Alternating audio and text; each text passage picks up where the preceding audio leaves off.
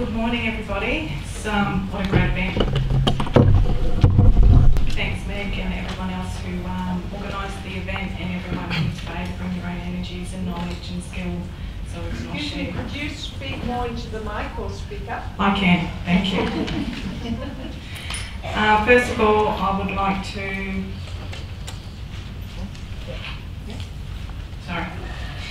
I would like to acknowledge that this gathering is being held on traditional lands of the Nunjawal, Ninjabor and Kudjara peoples of the Bundjalung Nation.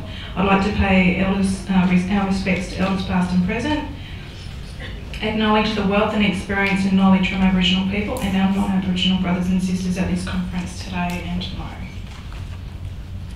I'll hand you over to Beck.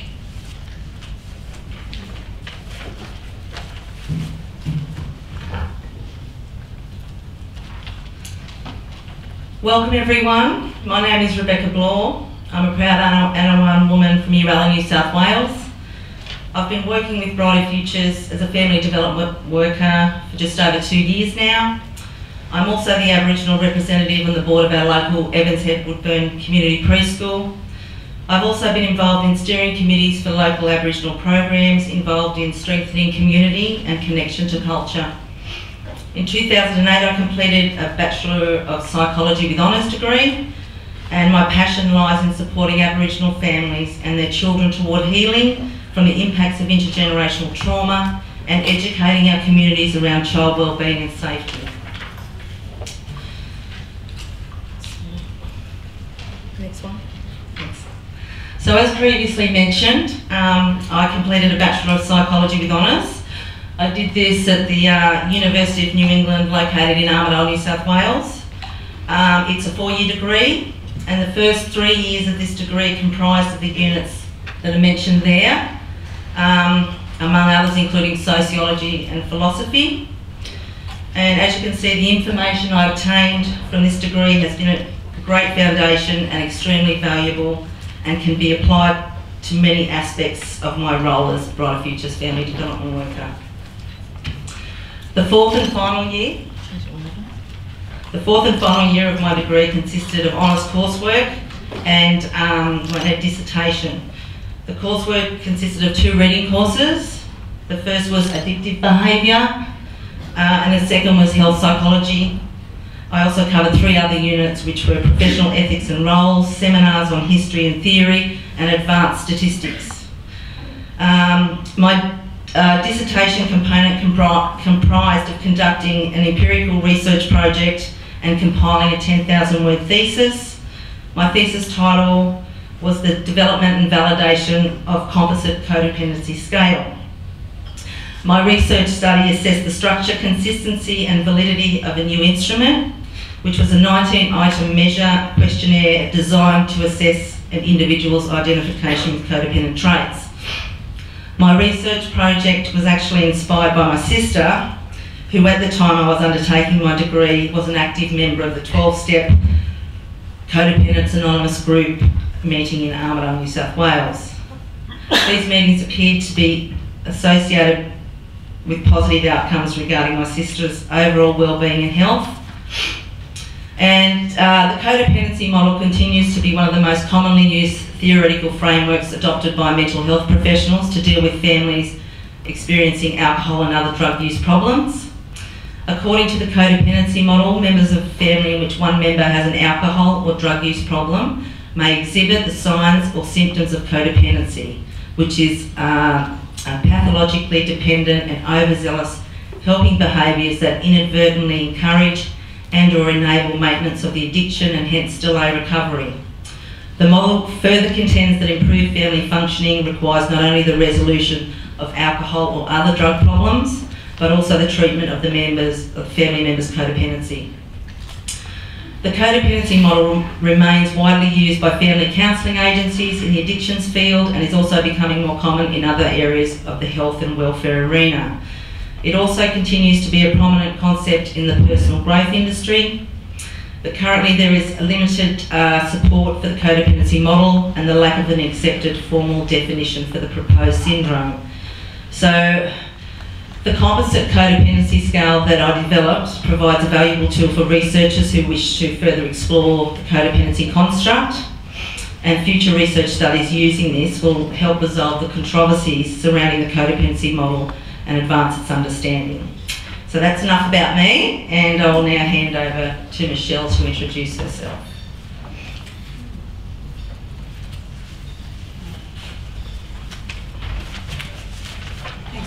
So back to me, already been introduced, Michelle Laurie, Bunjalung woman. My father's a Yagal man from Yamba, and my mother's Gumbaynggirr from South Grafton, Ferguson.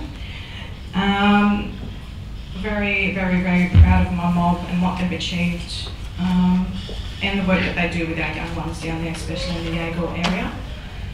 I've been working in Aboriginal communities for over 17 years now in different sectors, coming from nursing and education, and now into the community services, very new to community services.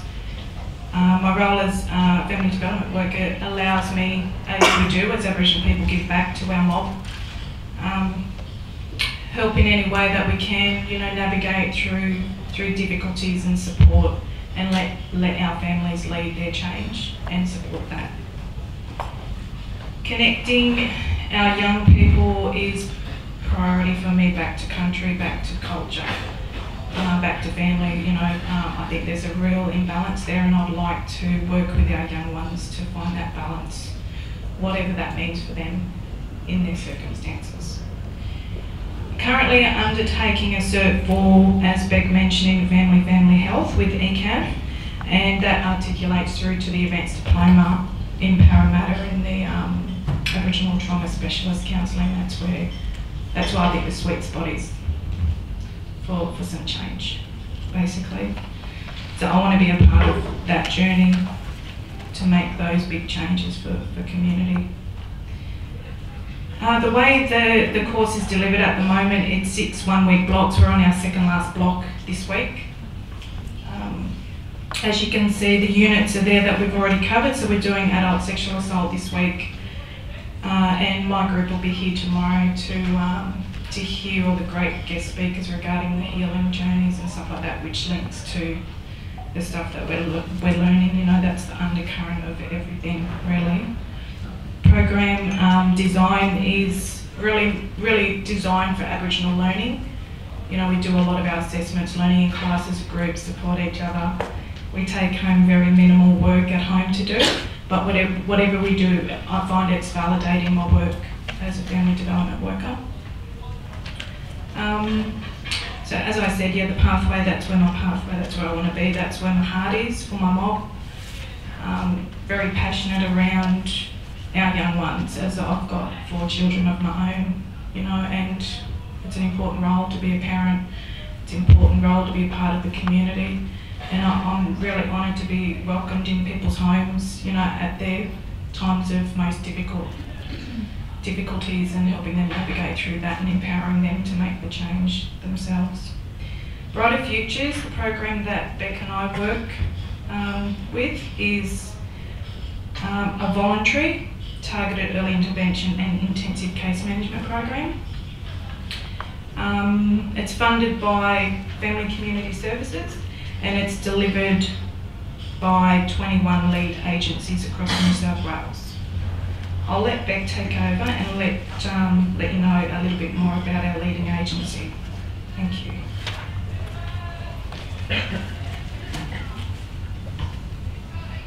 Okay, so we're up to about the consortium of neighbourhood centres Far North Coast Conk.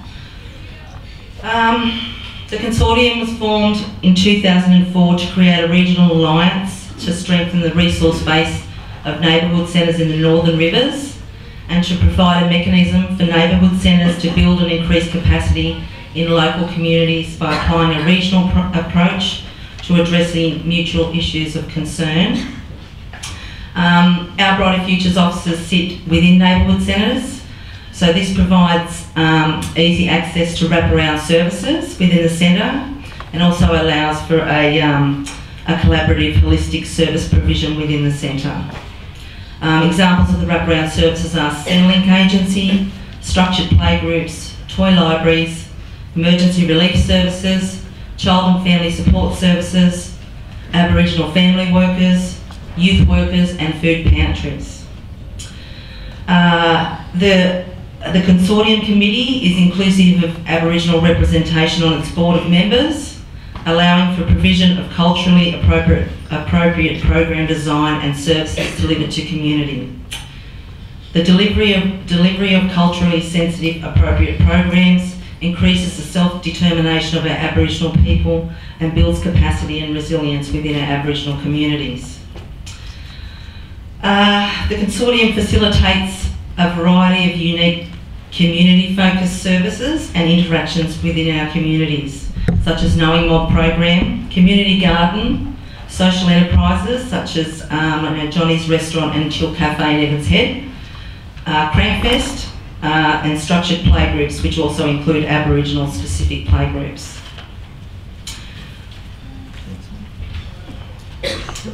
Okay, so the consortium's members are, as you can see up there, the Mid-Richmond Neighbourhood Centre, the Kyogle Youth Action, the South Grafton New School of Arts, and the Nimbin, Mullumbimby and Pottsville Neighbourhood Centres.